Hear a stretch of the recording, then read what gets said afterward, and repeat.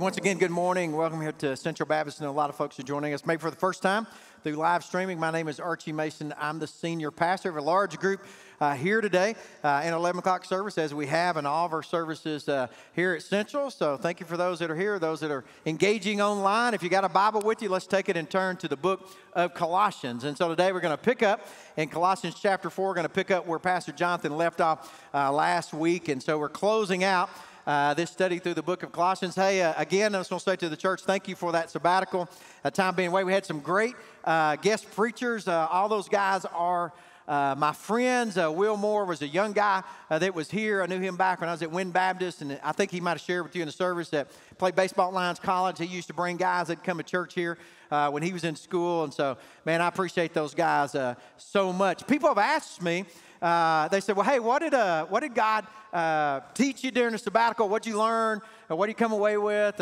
And that stuff. And so I'll share a few of those things today. I've also been just observing and watching out there. You know, people have different ideas about the pandemic and what is taking place. So there's been questions that people have posed. They say, well, do you think... Well, they don't necessarily pose a question. They've kind of made a statement that the pandemic is the judgment of God upon the world and that. And, you know, I'm not going to be the one to say, well, man, I'm not 100% sure either way. But you need to understand there have been pandemics that have happened in history, all throughout history. And I'm not making light of this because I can tell you, almost all of us in here, and those of you watching, you either know somebody, have a family member, or you yourself maybe contracted COVID-19. I got a friend, he's been quarantined twice in this whole deal that's going on. So not making a lot of that, but man, there have been some pandemics in history in the past. And I'll tell you what, some folks have kind of posed a question or made a statement, well, we're in the tribulation time, and this is a pandemic that you're going to read about in tribulation. Let me tell you something. The ones in the tribulation time are a lot worse than what's going on right now, and not making light of this. So there have been folks that have come up and have asked these questions and going on. So they say, well, this is a sign that Jesus is coming back. Well, guess what? Jesus is coming back. Amen. Y'all know that? He's coming back. And we're one day today closer to his return than we were yesterday. So he is coming back. So you may have the questions about, man, I don't know why this is happening. What's the reason behind this? So I want to encourage you, next week we start a new series called Upside Down. We're going to be teaching from Upside Down, seeing past the pain of the present. We're going to be teaching in the book of Psalms. And so specifically those songs by King David, because his life was upside down a lot. And so if you're downhearted, downtrodden, discouraged, kind of wondering about this, I believe those Psalms are going to be an encouragement too. So I encourage you to come and be a part of that. Now, so some people say, well, hey, again, this is Jesus. It's coming back. It's going to happen tomorrow. Well, the Bible says we don't know when that's going to happen. But here's one thing we do know, okay? Several things we know. Hey, we know that God is in control. Amen. Hey, we know God is in control. We know he loves us. And we know he's not willing that anybody perish, but all come to repentance. We know that, okay? We know, as I say, he's large and he's in charge, right? Hey, and we are his church. Come on, amen? We are his bride. And here's the thing you need to understand. Man, we are going to have church. This is we have. From the very beginning, I know we were preaching online and doing that. Hey, we know a lot more than we knew then. And we're going to have church. Man, it's a big church. You can social distance. You can wear a mask. You can do it. So we're going to have church. We're going to have baptisms. It's going to take place. Josh Stevenson, I was talking with them about that this morning, our staff meeting. And I said, hey, man, I know we got a lot of folks that need baptized. We're going to have baptisms starting like next Sunday. And he said, hey, the CDC is recommending that people go to swimming pools, got chlorine in it. I said, good, throw some bleach in that thing or something. Throw some chlorine in. Somebody said, they may come out green. I said, they baptize in the name of Jesus. They'll be green. It's okay. And so, y'all don't even think that's funny, do you? And so, you know, people have asked the question, what do we do as a church? We're going to be the church, okay? We have to function in this environment.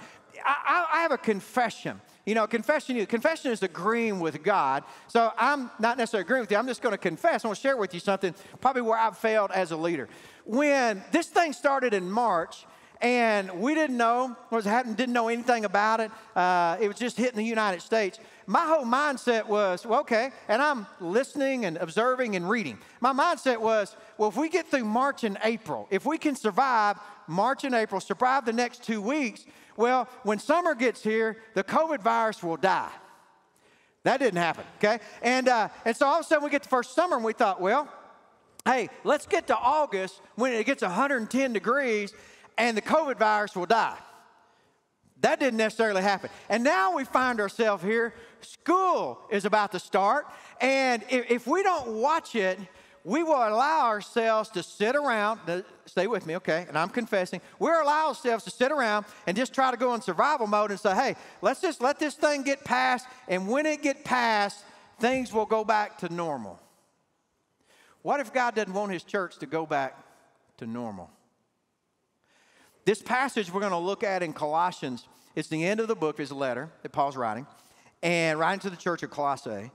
And in it, he lays out some truths. It's God's word inspired by the Holy Spirit. Amen? Hey, come on, that ain't loud enough. We're going to stop and preach on the doctrine of the word of God, okay? It is the inspired word of God. It's God-breathed.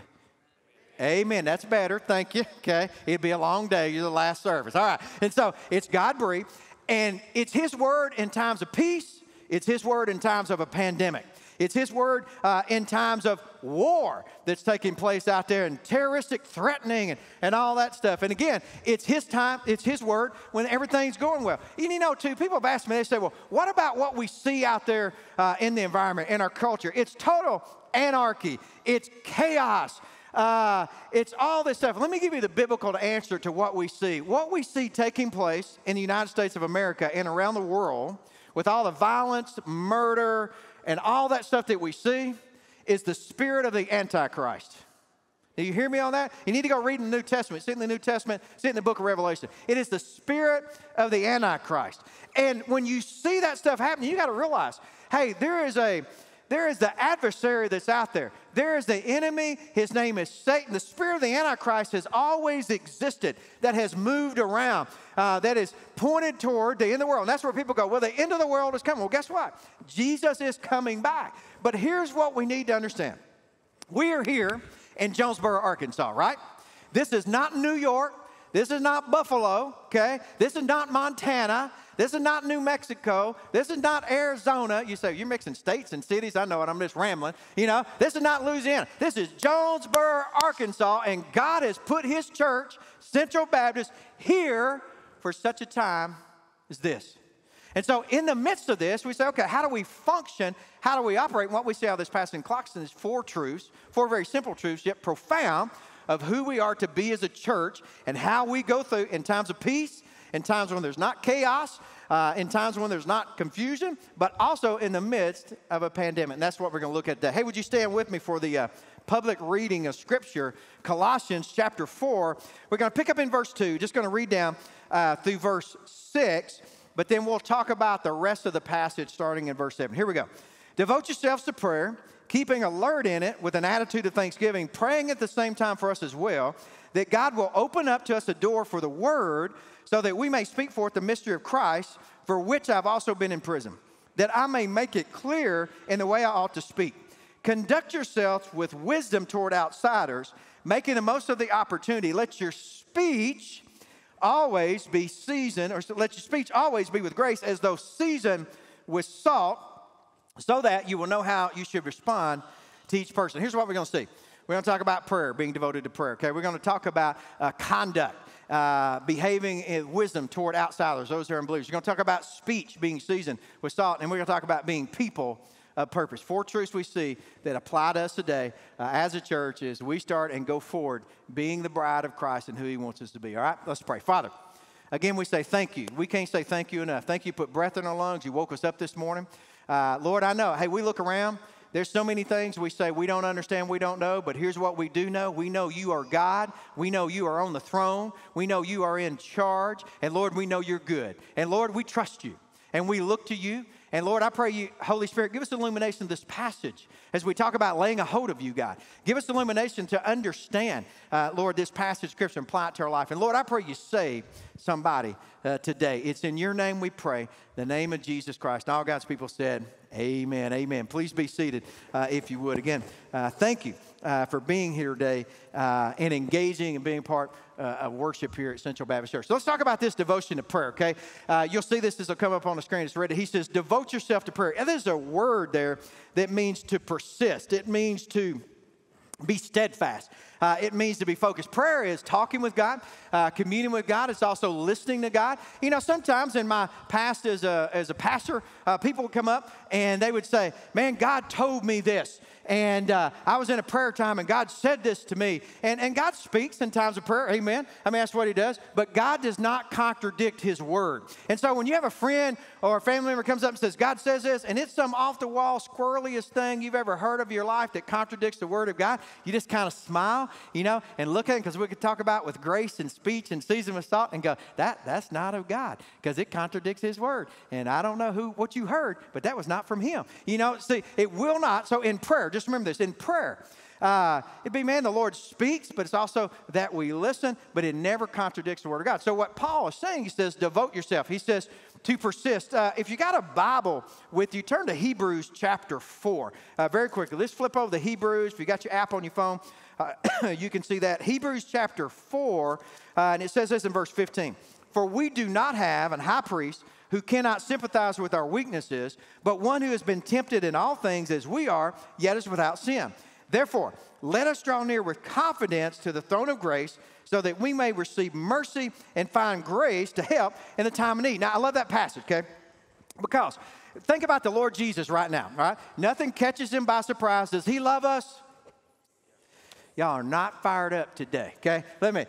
He loves us. He died on the cross for us. He shed his blood for us on the cross. I mean, they beat him. They whipped him. They put the crown of thorns upon his head. And even in that, his visage, they plucked a beard out of his face. I don't even like somebody pulling an eyebrow out of my mouth. They plucked a beard out of his face. He was so beaten, so unrecognizable. The Bible says his visage, you did not know who he was. He did that for you and me. We do not deserve that, okay? That's how much he loves us and he cares for us. Now, but also, he's in a resurrected body. His resurrected body's in heaven, nail scars in his hand. And when he says, you have a great high priest who can sympathize. You know, Jesus, how many of you ever had the stomach virus? Oh, yeah. Isn't that terrible, right? It's terrible. You're probably saying, don't say that, Archie. We'll get it. Look, Jesus had the stomach virus. Jesus understands how you feel. How many of you have ever been criticized? Anybody ever been criticized? I mean, you've been maligned maybe on Facebook or something like that, or somebody ugly to you, somebody bullying you, that kind of stuff. Jesus knows how you feel. You know, how many, well, don't raise your hand on this one. How many of you had a family member turn on you? Don't raise your hand. Jesus knows how you feel. His brothers, sisters, they showed up, okay, to take him away. They thought it was crazy kind of thing. I mean, you read that in Scripture in the book of Matthew. So he knows how you feel. Now, that ought to make all of us believers go, oh, that's so good. I mean, it does me, because I know he knows. I mean, we're in a pandemic. We have church family members who lost their businesses in this pandemic. I mean, and Jesus, when he says the foxes have a hole and the birds have a nest, but the Son of Man has nowhere to lay his head. I mean, Jesus understands what it's like. He's out there doing ministry. He's walking by faith. We know he's the Son of God. And you know, there's people, I mean, the Father's meeting his needs and this, but he understands what it's like not to have anything or to be faced with this stuff. So this is who we have to call upon. Now, so we can't just teach on prayer. That would be probably several messages. And so I just want to share something with you about prayer. So we have the high priest who can sympathize with our weaknesses, but he tells us to persist. If you got your Bible with you, also, if you don't mind, flip over to Luke chapter 5, Luke chapter 11, verse 5. Flip over to Luke chapter 11, verse 5. Let me read this to you. This is the instruction on prayer. This is where he says, they say, how do we pray? He says, you pray this way. Follow, hallowed be thy name. Thy kingdom come, will be done. But then when you get to verse 5, he's also teaching, he says, in a parable, he says, then he said to them, suppose one of you has a friend and goes to him at midnight and says to him, friend, lend me 3 loaves. So he's talking about, lend me 3 loaves of bread. For a friend of mine has come to me from a journey, and I have nothing to set before him. And from inside he answers and says, do not bother me. The door has already been shut, and my children and I are in bed, and I cannot get up and give you anything. Now, I've always got a project. People ask me, what have you been doing this time you've been off? Well, Angie and I able to, get away, do some stuff. But, I've been like working on water lines. When you do your own plumbing and you're not a plumber, you usually have to replumb what you plumbed yourself. Anybody with me on that? Okay, so, the ground's as hard as concrete out there now. I've been digging stuff up. I got a few leaks, because I thought I could do that. I don't know what happened. I'm going to blame the glue or whatever it was, And so I just want you to know, man, I can't sit. I'm outside a lot. I've been sweating a lot, been stinking a lot, and that stuff. And I say getting the toxins out. I've been drinking a lot of water. But when I come in the house in the evening, I want you to know, Angie and I, we set that air conditioner on Arctic snow, right? You with me? You walk in, it's like, oh, hey, I take my clothes off and go back and put them in the washer and turn the washer on. I jump in the shower. I get cleaned up. I get out, and I have a pair of penguin pajama bottoms. They're penguins on them. Penguin pajama bottoms, and then I got one of those T-shirts. I don't know what it's called. It's real soft. When we buy T-shirts at the church, I tell them, I say, number one, ladies, please forgive me. I say, I don't want like girly colors, I want like man colors on T-shirt, and whatever that means, like blue or black or something. I guess that could be a girl color, but I just want that. And I said, I want them soft T-shirts. I want the kind I don't know what they are. They're soft. And Bob's like, I know what you want, that kind of stuff. So I got one of those. It's an extra large or double X. I'm honest, So I put that on, and I walk in there, and I sit in a recliner, and I cock that thing back, and I got my feet propped up there, and this is usually my first thought. I hope nobody comes by my house. How many of y'all with me? Can I get a witness? Really, you're like, you don't like people? Man, look, 6:30, 7 o'clock, whatever it's 8. I don't want to see anybody. I don't want to get up. I don't have to change out my pajama bottoms, So when I read this, I'm thinking, this dude's in bed. His kids are in bed. If you got young kids, somebody's beating on your door, ringing the doorbell, you're like, you wake my kids up, I'm going to hurt you. I know what you're thinking. Angie and I have been like that before. Like, do not wake those babies up, ringing that doorbell, whatever. Some of you put a sign out there, do not ring this doorbell, or the wrath of Mama Bear is going to come out on you, that kind of stuff. So he's in there and he says, hey, my kids are in bed. You need to go away. I know you're my friend. You're my neighbor. I can't help you. I got my pajama bottoms on. I got my T-shirt on. I'm laid back. But look at what the Lord says. I tell you, even though he will not get up and give him anything because he is his friend, yet because of his persistence, he will get up and give him as much as he needs. There's another parable that we find in Luke where the widow goes for the judge, and the judge says, she's like wearing me out. She's wearied me, so I'm going to give her what she wants. Now, it's not that prayer wearies the Lord, but what the Lord is requesting, he wants us to be persistent. Angie and I are not the most technically advanced people, okay, whatsoever. We always have issues with phones or computers. You're probably that person like, well, just do this, do that, and you're like, Angie went to a daughter-in-law's birthday party, and the daughter-in-law's brother fixed her iWatch to pair it with her phone. We could not figure that thing out yesterday. So some of your kids, you can do it. We're not like that. Let me tell you what, man, when I want to punch KIT weather app, and I want to see what Ryan Vaughn has to say about weather because I'm older and I look at the weather like all day long, even though it makes no difference to what I'm doing. I watch it. And when that app doesn't come up, and, I'm like, Ryan, what are you doing? The app doesn't work. Why can't you? And I'm punching it, and then I want to, why is that? Because immediate gratification is what we look for, right? We want it now. What about your prayer life? If our prayer life is immediate gratification, you say, oh, well, Jesus, he sympathizes with our weaknesses. Yeah. Oh, Jesus, I got the stomach virus. Please help me. He's like, yeah, I know how you feel. Jesus, people are criticizing me. Please help me. Yeah. He says, persist. Be devoted. One other passage, and I know we spend more time in this part than any other. Flip over to Genesis chapter 32, real quick. Genesis 32. If you don't know the story of Jacob and Esau, Jacob and Esau, they do not get along. They've separated. And then the Lord tells Jacob, go back home. And you go back and read it if you don't know it. And so Jacob's going back. Last thing he knew about Esau was going to kill him, his brother. He's going to kill him. And so Jacob starts sending gifts on ahead and camels and all this stuff. And he has a bunch of kids. And he has 2 wives, and he's sending them on, and he says, you tell Esau that this is a gift and that I'm coming. And so every group that would go forward, they'd say, this is a gift from your brother Jacob, and he's coming. And somebody kind of like circles back around and said, your brother has 400 men with him coming to you. And Jacob's like, I'm going to die. Well, the Bible tells the story, and it tells that Jacob is found alone, and he's waiting till that morning to go to meet Esau. And this picks up in verse 24. It says, Jacob was left alone, and a man wrestled with him until daybreak. And when he saw that he had not prevailed against him, now wrestling, okay, it's like physical wrestling, like, headlock kind of stuff. And so kind of get that idea. He says, when he saw he had not prevailed against him, he touched the socket of Jacob's thigh. And so the socket of Jacob's thigh was dislocated while he wrestled with it. What Jacob's doing is wrestling with the Lord. He's struggling with the Lord. He's grappling, if that's a real kind of word. He's grappling with the Lord. And so he says, so the Lord says, let me go, for the dawn is breaking. Now look at what Jacob says.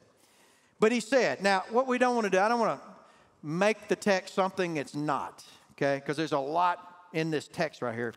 He says, let me go, for the dawn is breaking. But here's what Jacob said. I will not let you go unless you bless me. Okay. Now that was a whole bunch back to devote yourself to prayer. We need to lay hold of God. It's not going to be necessarily immediate gratification. It's not going to be punch an app, get your answer, and move on. Can be. You know, you may be walking with the Lord, and that's kind of how it works. But there are a lot of things that the Lord, he says, persist, wrestle with him, grapple with him.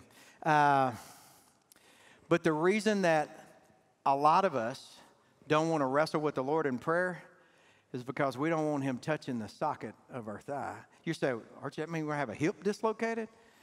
Well, in a spiritual sense, when you go before the Lord, I read this in a commentary where, speaking of a previous author, I think this author's died. They said what most Christians today don't understand is that when you go to the Lord in prayer, you're sticking your head in the mouth of a lion. You see, we have this idea of Jesus being there. Yes, he understands our weaknesses and sympathizes with us, and he loves us, and he died on the cross for us. And we understand, well, he says persist. And a lot of people ask the question, why should we persist if he already knows what we want? Because he wants us to persist. He wants us to wrestle. He wants us to grapple, because we begin to pray. We'll begin to understand and pray his will. But we're also afraid of the consequences of what may happen.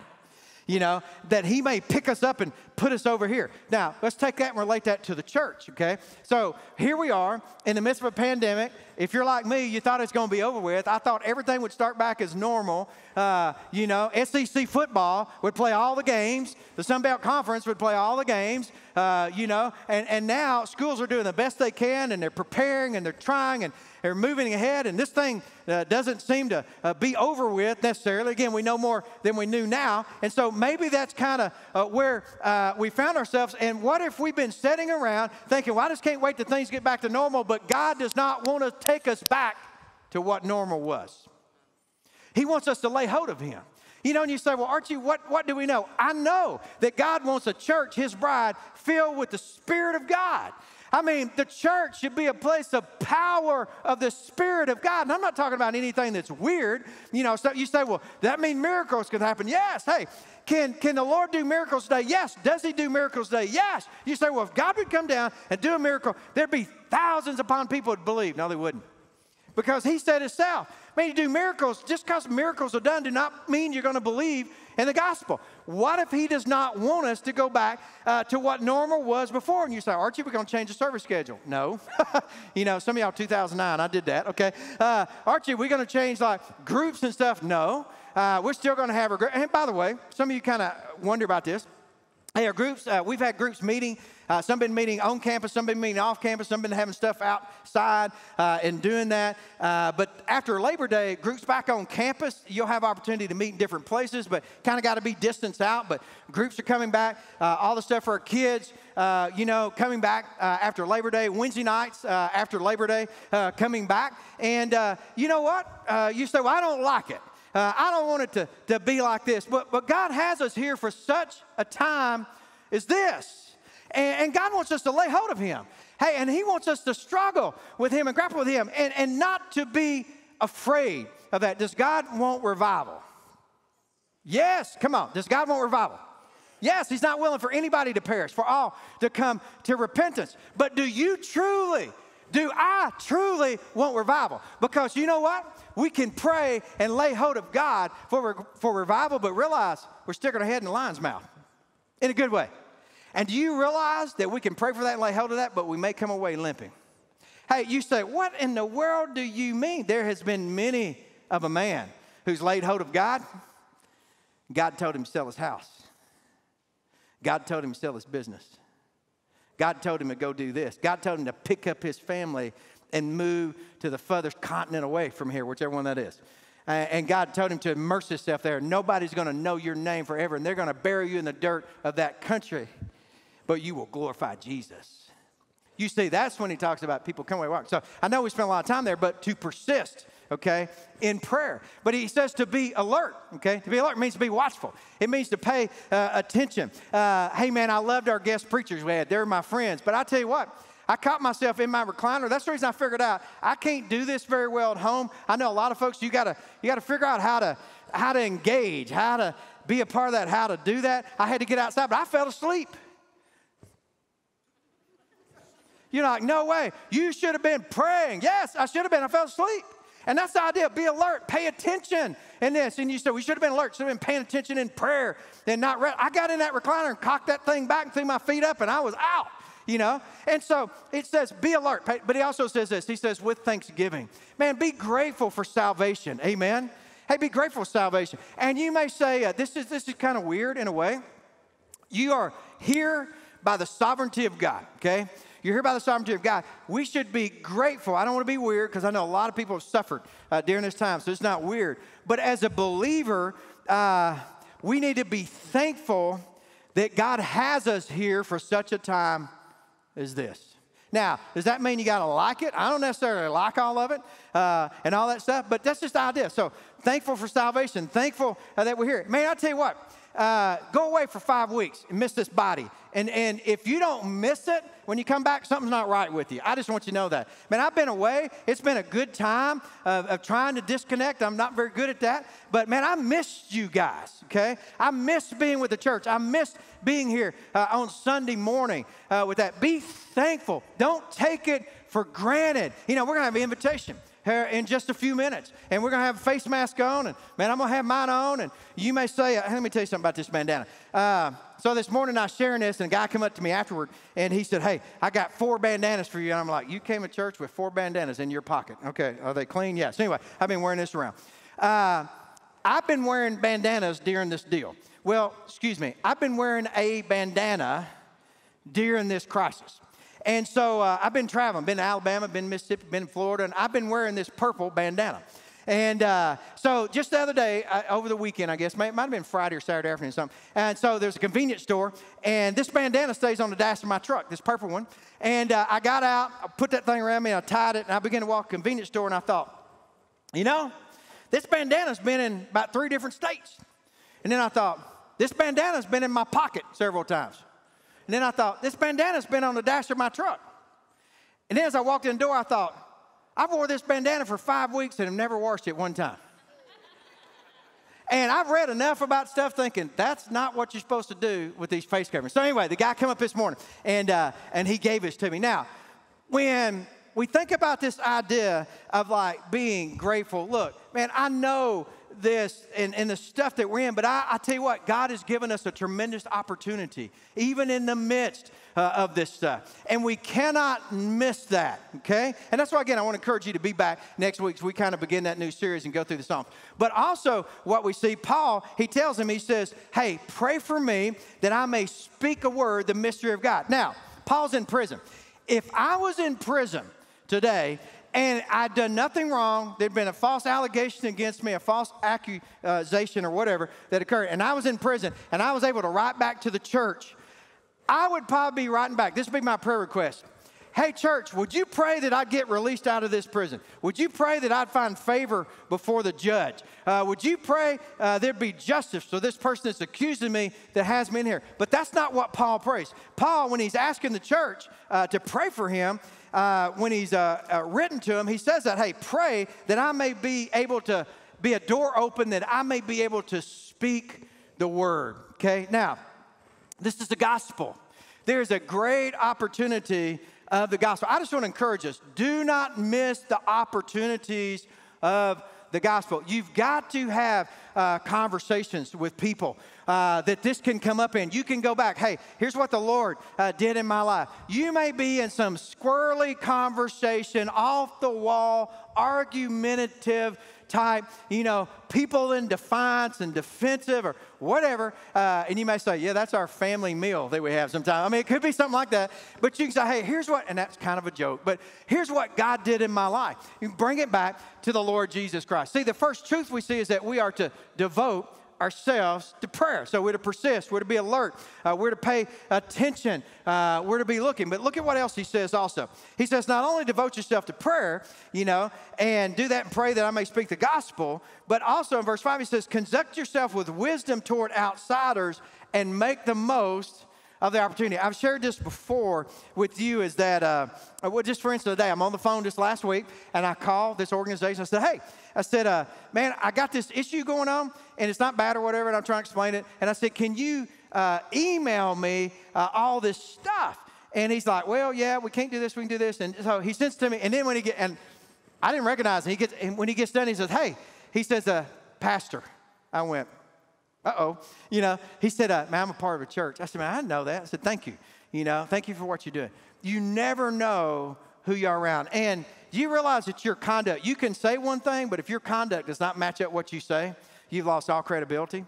And so what he tells us in the midst of this, now here's where I'm going with this. And let me just throw the next one out there. He says, may your speech, be with grace, be with kindness, and may it be seasoned with salt. Okay?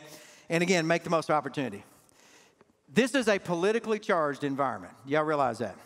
You say, maybe you've had several discussions with people. Guess what? There's going to be an election coming up or elections in November. You're a citizen of the United States. You get to vote. So just go vote your conscience, do whatever, right? But it's a politically charged environment. And people have opinions, not just in politics, but in everything. It can be, hey, I'm the guy, the preacher. So if people are for face masks or against face masks, I hear both sides. I've read everything. If people are for social distancing or against social distancing, I hear that. If people say, well, the church should do this or the church should do that, I hear that, okay? And, you kind of do that. Now, so you may be at a place that kind of stuff happens. So it's a politically charged environment. It's all the stuff that's going on out there. And so we have an opportunity with our speech and our conduct to be a witness for the Lord Jesus Christ. Amen? And so back about 6 weeks ago, I get a phone call. I'm on the executive board of the SBC committee, and so I get a phone call, and they said, hey, Archie, we're electing new officers for the year. We want you to be the vice president of the executive board. And so I gave the godly answer. I'll pray about it, but in my mind, I'm going, nope, no way on God's green earth am I doing that, okay? And so, about 2 days after, they called me back, hey, would you do that? So I gave the godly answer, nope. And they said, you need to do this. You need to take a role in this. We need somebody like you. And so my response was, that's not my wheelhouse, okay? That's just not my wheelhouse. And just last week, I get another phone call, and they said, hey, Archie, from the new president, he calls me, and he says, hey, got a finance stewardship team. Man, I need you to be the VP of that team. I gave the godly answer. I'll pray about it. In my mind, I'm thinking, nope, I'm not doing that. And then Ronnie Floyd, the head of the guru of everything, sends me a text. I need you to do this. And he guilted me into it. So I said yes. So anyway, let me tell you why I said no. In complete transparency and honesty, okay, in all things. I have set back. I've been in a lot of Zoom meetings. I like Zoom meetings for content, information. I can get a lot done. I don't have to travel. So I'm good with that. I don't have to see people, hug people. I'm good. Just let's get it over with. I got a lot to do. Come on, amen? I'm being transparent. So I'm just like that. You may not be like that. Me, I'm like that. But I've been in enough of those meetings. I have watched pastors vilify and criticize other pastors in the SBC. I was in one meeting that just went on and on and on. And this was right after they called me and asked me to be the VP of that. And I gave the spiritual answer and said, nope, not on God's green earth am I doing that. I sat in that meeting. I turned my video off so they couldn't see my face. And I was like, dear Lord Jesus, thank you that I did not agree to do that, because I would want to kill somebody right now. Now, you may say, I thought in SBC work, pastors like float around on clouds like angels, and their speech is so kind to one another. I tell you what I've learned through all this. There's some mean pastors out there who say they're speaking in the name of Jesus. It'll make your stomach turn. The reason I did not want to serve in one of those positions, because I didn't want to be criticized and vilified across the nation, because everybody's got an opinion and they all think they have to tell you their opinion all the time. And you get in a situation like you cannot please everybody. This is church life. This is Baptist people. These are people that are standing in pulpits preaching this morning, and they are writing blogs and editorials and chewing people out and saying stuff, and it's just almost like a dadgum fight all the time. And so there's a part of me like, I ain't got time for that. I don't want that in my life. And that's when he says, let your speech be seasoned with salt. Now, here's the thought, and we're coming close to invitation is, man, you got to ask yourself, I'm not a Facebook person. Facebook's got pros and cons. And so Angie does pretty good. Like somebody has a baby in the church, and we didn't know that. And man, you know, Facebook, man, the baby pictures come out, and Angie will say, hey, so-and-so had a baby. And I said, yeah, I knew she was pregnant. I knew she was due, but I hadn't heard that. Nobody else heard that. And so I'll call the church or call one of the pastors, hey, so-and-so had their baby. It's a good thing. Or, you know, we've done a lot of graveside services during the COVID pandemic, outbreak, and all that stuff. And so somebody passes away and somebody puts something on Facebook. The pro of that, angels are, hey, so-and-so lost their sister or their dad passed away. And so, hey, it's the good stuff. But also what has happened is that, man, people just come out and maybe they are sitting in their penguin pajama bottoms, man, and they're typing away on their phone or iPad. And you got believers that seem to be just very critical and saying very harsh things. And sometimes you're going to say, this is all in the name of Jesus. We're to be the salt and the light of the earth. You know, and I've learned in the church, I've just learned, I don't take that stuff personal. Everybody in the church is an armchair quarterback. I don't say everybody. Let me back that up. A lot of people in the church can be armchair quarterbacks to where, well, you should have done this and you should have done that. And I've just learned that a lot of times there's a lot of validness and criticism that you can learn from. But I've just learned that I just have to smile and kind of say, hey, you know, it's all good. It's okay. This is why, you know, and just go on because there's more at stake. There are people who do not know Jesus. And I just want to encourage you. And as we get ready for this invitation, man, if your life, if you've been part of that, well, you just want to engage and you just want to jump on people and you say, man, I'm doing this in the name of Jesus. Look, we ought to be seasoned with salt. A lot of times Angie and I will sit down and she'll say, hey, does it need salt? And I say, it's a little bland. Could you give me the salt? And the thing is, it's a good meal. It tastes a little better. There are things that you can say in the right way to people in the name of Jesus by spreading the gospel of the Lord Jesus Christ. Amen? Come on. That's this whole passage here. He said, not the whole passage, but this part. He says, let your speech, let it be with grace, okay, as though seasoned salt. So if you look out around the world and you say, man, it's chaos, it's anarchy, this is happening, and that is happening. Listen to me, the spiritual answer, it's the spirit of the Antichrist. You know, and you say, well, then I'm going to go out and tell them, y'all are of the devil, you're of Satan, and you're going to burn in a fiery pit in a place called hell. Okay, now, let's pull that one back just a little bit. Okay, look, folks are lost. There are people who need Jesus. Is there going to be separation between believers and unbelievers? Yes. Is the Lord, he says, I'm not willing for any perish, all to come to repentance. There is a way of sharing the gospel of the Lord Jesus Christ. Hey, and when someone comes to you and says, well, I believe this, it's okay to smile and go, hey, here's what Jesus says. Here's what the Bible says, you know. And you say, well, they elevated their voice at me. Well, that does not mean you got to elevate your voice, okay? We are believers in the Lord Jesus Christ who have a citizenship in heaven. This place is not our home. We are here for such a time as this. Yes, are we going to stand up and speak truth? Yes. Are we going to stand up for the unborn? Yes. Are we going to stand up for the older generation? Yes. Are we going to preach the gospel? He says, let it be seasoned with salt. We live in a culture where everybody has an opinion and everybody thinks they need to share that opinion. And you can share your opinion, but it's got to be done in the right way. Come on, amen? And so he sees this here. So whether in times of peace or whether in times, so what we have is taking place out there, which what's going on with the pandemic, what's going on in the political environment now, you got people at both places, and God has a church here for such a time as this. Now here's the last part. We're to be people of purpose. Now, I didn't read all that, several verses, but he mentions some very specific names. He mentions one, Tynicius, that's kind of how you pronounce that. Aristarchus, they're hard names to pronounce. He mentions another one, Justus. He mentions Luke, the physician. You know him, Mark, the deserter.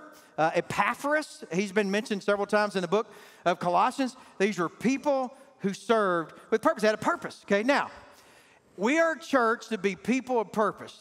Here's how this thing boils down. God, if you're believing in the Lord Jesus Christ, God has given you purpose, okay? You may say, I don't like this. Well, look, I don't like mosquitoes, and I don't like the humidity as high as it's been. But I live in Arkansas, okay? You can say there's a lot of things we don't like, but God has us here for such a time as this. Folks, we are His church, okay? He tells us this in the book of Matthew. He says that He shall build His church and the gate of Hades will not prevail against His church, okay? We are His bride. You may say, well, I wish it was different. Well, guess what? Let's lay hold of Him in prayer. And let's say, Lord, come on. Lord, make this thing different. Let's lay hold of Him in prayer and say, Lord, in the COVID virus, heal people that are sick. Let's lay hold of Him in prayer and say, Lord, send revival so that people will be saved. Let's lay hold of Him in prayer. He says, blessed is a nation whose God is their Lord. Let's say, Lord, lay hold of Him in prayer and say, Lord, we want You to be the ruler of this nation. Lord, we want global-wide revival to take place. And sometimes we say those things, we get all fired up and say, man, if 8,000 people in Central would come together and they would pray that way, it would happen. It usually does not work that way. It's usually not 8,000 mass group of people. It's usually a few. And that's how God chooses to work. Now, I'm going to ask our guys to come up here, join me on the platform, our musicians, as we go on this invitation. But this may be how you need to respond today. Maybe today this is a place where you go, hey, you know what? I've not persisted in prayer. Maybe you've been so afraid of what God may ask you to do that you won't lay hold of Him. I want you to put that fear aside. You say, man, Archie, I don't want a hip replacement. I'm not making fun of that, okay? But you're saying, I don't want to walk away with a limp. I don't want to experience the consequences of God's answered prayer. He may ask me to do something that was not in my plan. He may ask me to do something that's not in my wheelhouse. He may pick me up and move me over here. If He picks you up from here and moves you over there, that's the best thing could ever happen in your life. I can guarantee you that on that. And so maybe that's your response. Maybe you just need to pray and say, Lord, restore to me the joy of Your salvation. That's a Psalm 51 prayer from King David. Lord, restore to me the joy of Your salvation. Have you lost the joy of the Lord? I mean, if you look around, and it's what the spirit of the Antichrist wants to do. He wants to just draw the joy of the Lord out of you. And I'm the guy, I watch the news. I do. I want to know what's going on around the world. And so I watch the world news. I watch stuff. And you watch that stuff and you think, man, I'm just getting discouraged by what's taking place. People say that's newsworthy. And it's like nothing good. It's all bad, in that. But to understand that in the midst of that, the Lord says you can have joy in His salvation. Maybe that's how you need to pray. Maybe you need to rededicate your life to the Lord. Maybe it's a recommitment. Maybe you've been sitting on the sidelines. Maybe you've been idle. Maybe it's been you put it in park and said, I'm going to wait this thing out till it's over with. And then, then I'm going to get involved with the Lord. And I'm going to serve Him. And I don't know what's going to happen. Maybe that's your responsibility. There'll be pastors here. They'll have their mask on. If you come forward today and you don't have a mask, we got some down here, some new ones, there. And you say, well, Archie, you've been in 3 states, and you say that's a clean bandana. I'm not sure. I don't want you praying for me. That's okay. There's other pastors. You're not going to offend me, okay, or anything like that. So we encourage you. But I also know this, that here, and those who are watching, there's somebody not saved. You're not born again. And you know it. Hey, you sense the heaviness. You sense the disconnect. You sense the guilt, the shame. You sense no purpose. I told somebody, we were talking about something the other day. I mean, where I live, the grass looks like this platform. It's just brown, it's dead. One of my friends said, yeah, Jonah needs to move out of this neighborhood, or something. And I think he thought he was pointing at me or something. So anyway, and, someone said, I just work so hard. And he said, I can't get ahead. And I said, Ecclesiastes.